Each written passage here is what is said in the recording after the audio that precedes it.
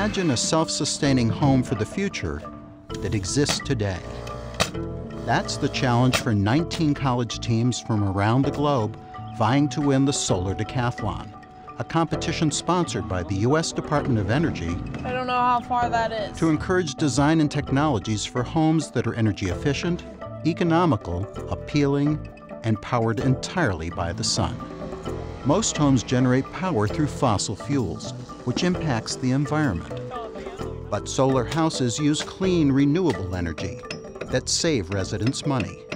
Want to help me do this? For 2 years, students from the Missouri University of Science and Technology have been designing a solar home called the Chameleon House. It features a web-based automation system that updates the home's heating and cooling systems with changing weather.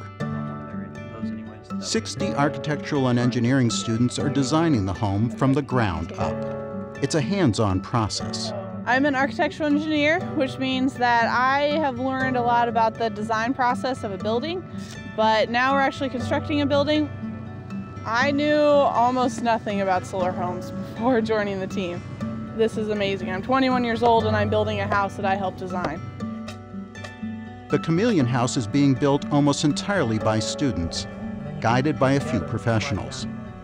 And adding to that challenge is a time factor. I learned a lot myself today. We have 4 months left to build this home, and it's something that is definitely really exciting and really scary. Each Solar Decathlon team is restricted to a floor plan of just 1,000 square feet. The challenge is to pack energy savings into every square foot. So now we are just looking to which SIPs go where on the house. So the Missouri team is using custom prefabricated walls called SIPs, structurally insulated panels. Here we have a structurally insulated panel. It's 2 pieces of plywood filled in with styrofoam in the middle. But the reason why these are so good at thermally insulating the house is because there's no wooden beams that go from this piece of plywood to the other. These kind of panels are designed to be sturdy in earthquake kind of areas as well. Okay. The SIP walls replace standard wood-studded walls padded with fiberglass insulation. In just 3 days, the Chameleon House walls and roof are nailed into place with a modular construction design to ship the house cross-country for the Solar Decathlon. Today, the Chameleon House is becoming energy independent. We're putting up the actual panels and the inverters and get all of that set up so we can be able to wire it up and have it generate electricity for us. There we go. That consists of 21 410-watt panels. And then on the front of the house, we'll have an overhang with what's called a bifacial panel, and it'll generate 1.9 kilowatts. So we'll have a total of 10.5 kilowatts on the house. Basically, the house will be net zero, and that means it'll produce as much electricity as it uses over a year's period of time. The Missouri team has competed in 4 of the 5 previous Solar Decathlons. And the homes they built are now joined side by side in a model solar village. The homes are off the public power grid, self-powered by solar energy they generate and share through a connected microgrid. Several of the homes are occupied by Chameleon House team members. I've lived in this house for about a year now. It does have the elongation east to west as all of the solar houses do, and that's to get the most out of the south-facing sun, and so you get the most sunlight in the front windows, and you can get the best cross breeze with that as well. It does have an induction cooktop, and so that uses magnets with the pot, and so it actually heats the pot itself instead of the whole space of the cooktop, and that's a little more efficient than a traditional cooktop. I don't think that there's a lot of difference in your lifestyle. Maybe I won't turn on the air conditioning, maybe I'll just open the windows. If it doesn't impede on your lifestyle at all. Missouri's Decathlon team gathers data based on Katelyn's home and the other Solar Village homes. We can actually track their energy usage. We are also able to use their knowledge of the homes in building our new home. The heart of the Chameleon House is a home automation system. In a traditional home, you may have a smart thermostat that helps mitigate some of the power consumption of a heating and cooling system. In the Chameleon House, what our goal is to do is take that to the next level.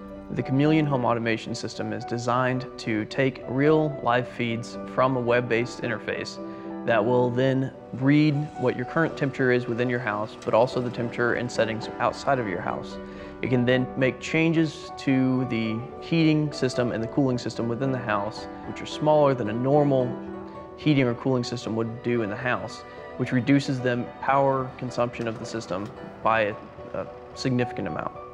So not only can it control the actual heating and cooling system itself, such as your AC unit, it can also control opening the shades to gain heat from light, or opening clear story windows to let out extra heat instead of using the actual typical AC unit within the house. Another energy-saving factor is radiant heating, built into the home's flooring. Instead of heating a house traditionally with the air vents, it actually has tubes that run through the floor, and so that's where the hot water runs through, and it heats the house from the ground up. Just as the Chameleon House has taken final shape, a day of reckoning has arrived. Finally, after 2 years of design and 5 months of construction, we're actually going to take apart our house to ship it off to California. We just split our house apart by 3 feet. I can't watch this.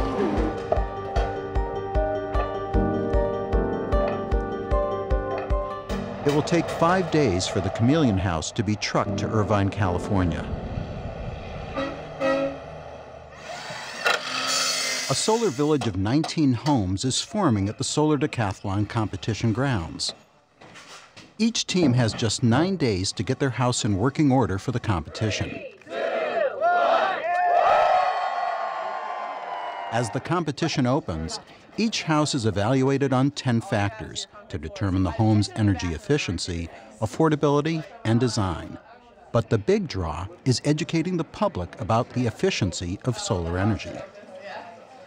There's a real desire amongst people to understand the technology and learn about it. I think most homeowners will agree that energy efficiency, which saves them money, is always, the bottom line is what they're interested in.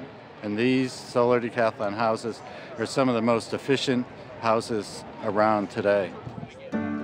Win or lose, the Decathlon prepares students to be future energy leaders, and their innovations to become essential designs for home builders around the world.